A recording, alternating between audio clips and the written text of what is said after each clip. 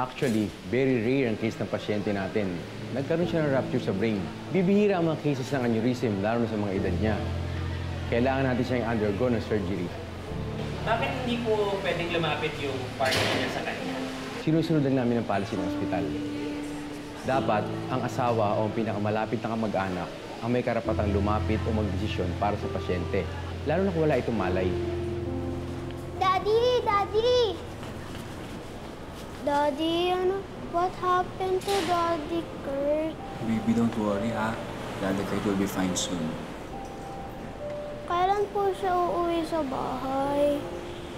Baby, I can tell you. Only doctors can tell. Sabi po kasi ni Lola na accidented daw po siya.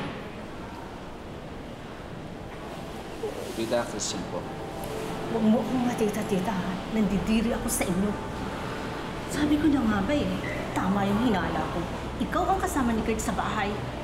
Opo, ako po. Ano ka ba niya? Ako po yung partner niya, tita. Partner? As in boyfriend? Nakakasuka kayo. Ano bang ginawa mo sa anak ko?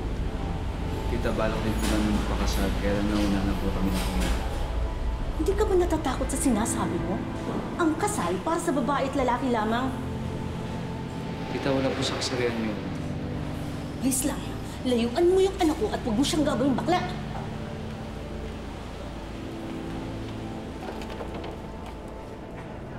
Nako, yung mga kabaklaan na yan, ayaw ng Diyos niyan. Ang lalaki, para sa babae lang.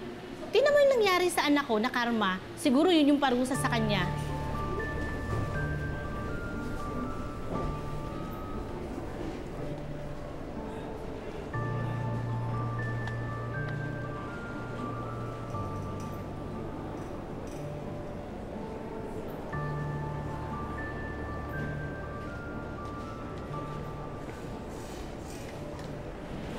Mabait na bata si Kurt.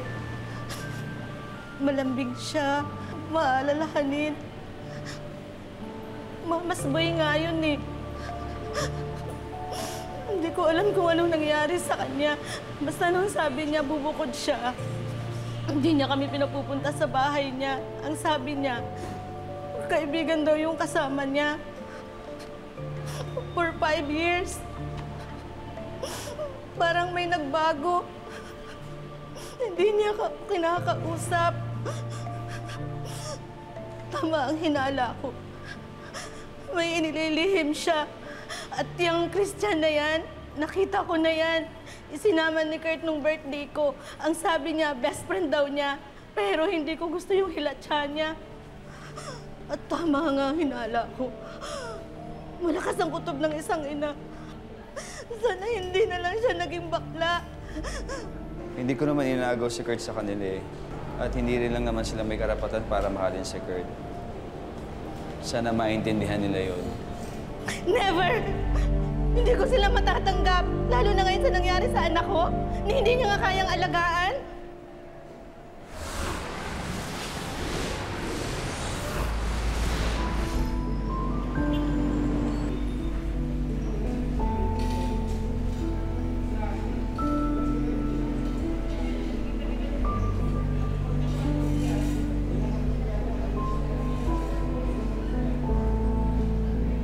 Actually, wala pong health card and health insurance si Kurt. Kaya ako na muna nag-shoulder lahat ng hospital bills niya.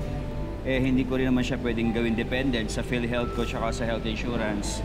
Kaya ayun, ako na muna lahat. Nasusuka ako sa relasyon nila.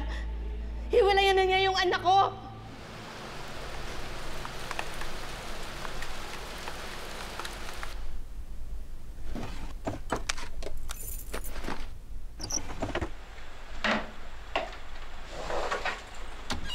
Bahay ng anak ko to, at ayaw ko nang dumi dito. Pabibindisyonan ko nga to, baka sakaling mawala yung kabaklaan dito. Ako na muna pong aalis habang nagpapagaling si Kurt. Buhay na to ah.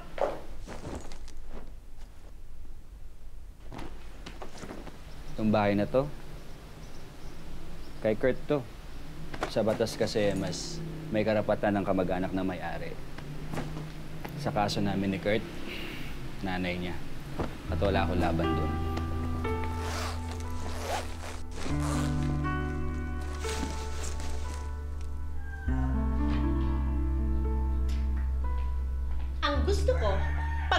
dito, ayoko na makita yung pagmumukha mo, ha? At huwag na huwag ka nang babalik dito sa bahay! Huwag po kayo mag-alala, tita. Bayad na po ang bahay hanggang December. Kung iniisip mo na maaawa ako sa'yo dahil ikaw ang nagbabayad, nagkakamali ka. Kulang pa yan sa pagsira mo sa buhay ng anak ko! At never kitang babayaran dahil wala akong utang. At ginusto mo naman yan, di ba? Kaya kong buhayin ng bata, tita.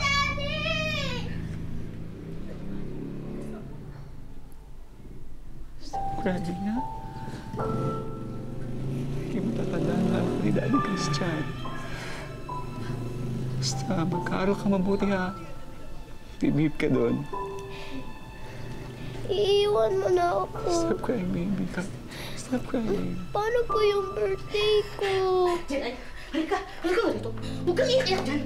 Halika dito. Daddy! Anong daddy? Hindi mo nga tatay yan! Tingnan mo ginawa mo sa apo. Nilason mo pati utak!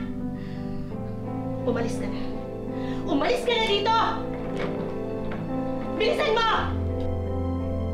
Daddy! Hindi mo nga daddy yun! Hindi mo daddy yun! Dito! Daddy!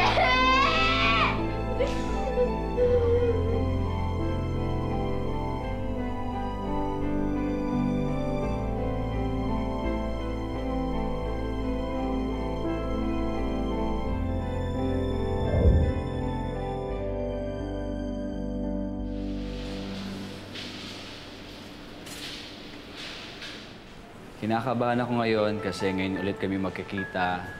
And isa-surprise ko siya. Magpo-propose na ako sa kanya ngayon. Ready na kayo? Ready ka na? Good luck. Galingan nyo, ha? Okay, ha? 1, 2, 3. Salamat sa pagdalaw, guys. Ano ba, Besh? Ikaw pa ba? Pasensya na ngayon na kami nakadalaw, ah. Daddy, this time ako naman ang may surprise sa'yo. Anong surprise? Oo nga, samantalahin na natin habang wala yung mama mo. Tatagal ka na rin na-miss ng tao to. Pantay sarado ka kasi. Daddy, close mo muna yung eyes mo. Pag-count ko ng 3, bukas mo ha. Okay, baby. 1, 2, 3. Yes po. Sino sila? Hindi mo ba siya naalala, Kurt? Sorry, pero hindi ko maalala eh. Babe?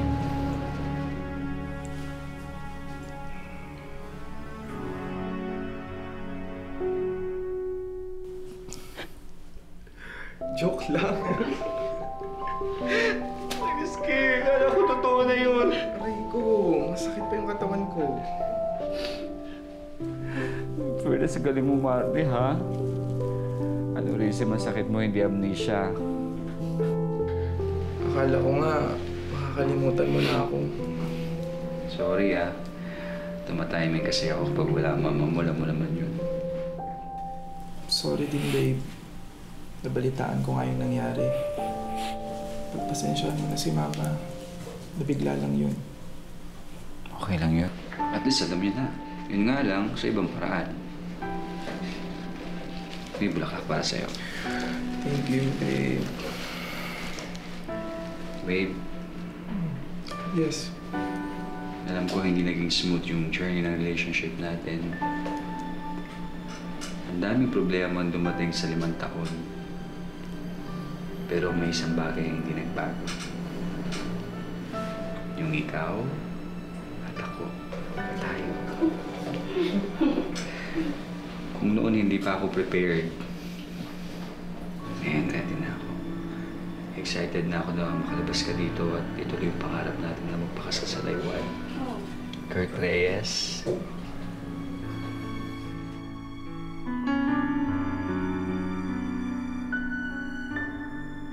Will you marry me? Yes! I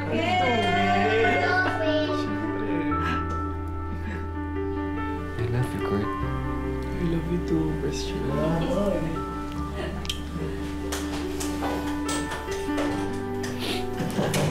Halika nga dito.